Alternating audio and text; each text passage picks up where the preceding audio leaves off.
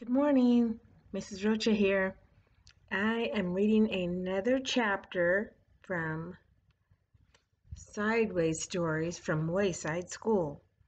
The author is Louis Sachar and illustrated by Adam McCauley. Remember what the illustrator does? He draws the pictures in the book. So usually what I do before I read you a chapter, I read it first and then I decide if that's a chapter I really want to read to you or not. But you know what? I haven't read this chapter. I'm just going to go for it. The title of the chapter is Deedee. What do you infer this story is about by looking at the picture? Tell me in the comments, boys and girls, on our Google Classroom. This story contains a problem and a solution. Deedee was a mousy-looking kid. Unlike most children at Wayside School, she liked recess better than spelling. As soon as the recess bell rang, she would jump up from her seat and run out the door. There were big signs in Wayside School on every floor. "No jumping down the stairs," all capital letters. Deedee never seemed to notice the signs. She jumped down the stairs. Some children took the stairs 2 at a time. Deedee took them 10 at a time. That was on the way down. It was funny. She never seemed to be in quite the same hurry on the way back up. There was another sign at Wayside School, and it's capital letters also. "No cutting across the grass." Deedee must not ever have seen that one either. She cut across the grass and ran up to Louis, the yard teacher. "I want a green ball," Deedee said. The green balls were the best. "I'm all out of green balls," said Louis. "Okay, then I want a red ball," said Deedee. The red balls were just about as good as the green balls. They didn't bounce as high, but actually, sometimes you don't want a ball to bounce too high. "I'm all out of red balls too," said Louis. "Do you have anything left?" asked Deedee. Deedee meant anything besides the yellow ball. There was the one yellow ball at Wayside School, and Louis was always trying to get rid of it. It didn't bounce, and it never went the way it was kicked. "Anything at all?" asked Deedee. "Today's your lucky day," said Louis. "I have one ball left just for you, the one and only yellow ball." "No thanks," said Deedee. "Aw, come on, take it," said Louis. "Why don't you ever have any green or red balls?" asked Deedee. "I do," said Louis, "but the other children ask first. By the time you get out here, they're all gone."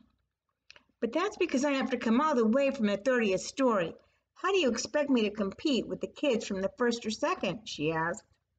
"That's why I saved you the yellow ball," said Louis. "Everybody wanted it, but I saved it just for you." "I bet," said Deedee. She took the yellow ball and bounced it on the ground. It stopped dead with a thump. She stepped back, ran up, and kicked it. It went backwards over her head. She didn't bother chasing it. Instead, she played hopscotch with Jenny and Leslie. She thought it was disgusting. The next day, Deedee asked Mrs. Jules if she could go to recess early. "Why?" asked Mrs. Jules. "So I can get a green ball before Louis gives them all away," said Deedee. "I'm glad you have a good reason," said Mrs. Jules. "Yes, you may go, but first spell Mississippi for me." Spelling was not Deedee's best subject. By the time she finally got it right, she was 5 minutes late for recess.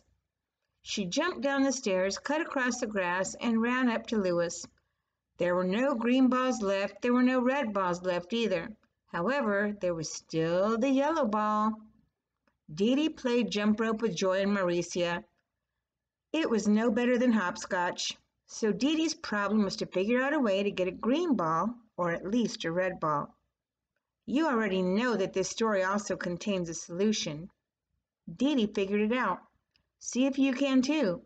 Remember everything you know about Deedee, Wayside School, and Mrs. Jules. Hint. The next day, Deedee bought a cream cheese and jelly sandwich, some nuts, and shredded cheese in her lunchbox. Here's what happened. Just before recess, Deedee smeared the cream cheese and jelly all over her face. Okay. Then she stuffed her mouth with nuts and hung the shredded cheese from her nose. Of course. When she closed her eyes, she looked just like a dead rat. Todd was in on the plan. "Mrs. Jules," he called, "there's a dead rat in the classroom." Mrs. Jules was very put out. "I want that dead rat outside immediately." When Mrs. Jules said immediately, she meant it. Deedee instantly found herself outside on the playground. "I want a green ball," she said. Louis pretended that he hadn't heard her. "May I please have a green ball?" asked Deedee. Louis gave her a green ball. "I don't know how you did it, Deedee, but you're first today," he said. When Mrs. Jules found out that Deedee and Todd had tricked her, she sent Todd home early on the kindergarten bus. Deedee threw the green ball on the ground. It bounced 50 feet straight up in the air, and then she caught it. "You don't like me, do you?" she asked Louis. "Sure I do," said Louis. "No, you don't," said Deedee.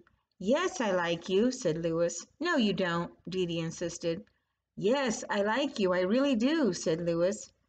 "Are you sure?" asked Deedee. "Yes," said Louis. "Don't you believe me?" "I guess so," said Deedee. "Do you like me?" asked Louis. "You bet," said Deedee. "You're my best friend." "Terrific," said Louis. "I always wanted to be best friends with a dead rat." Okay, that was another silly story from Wayside Schools.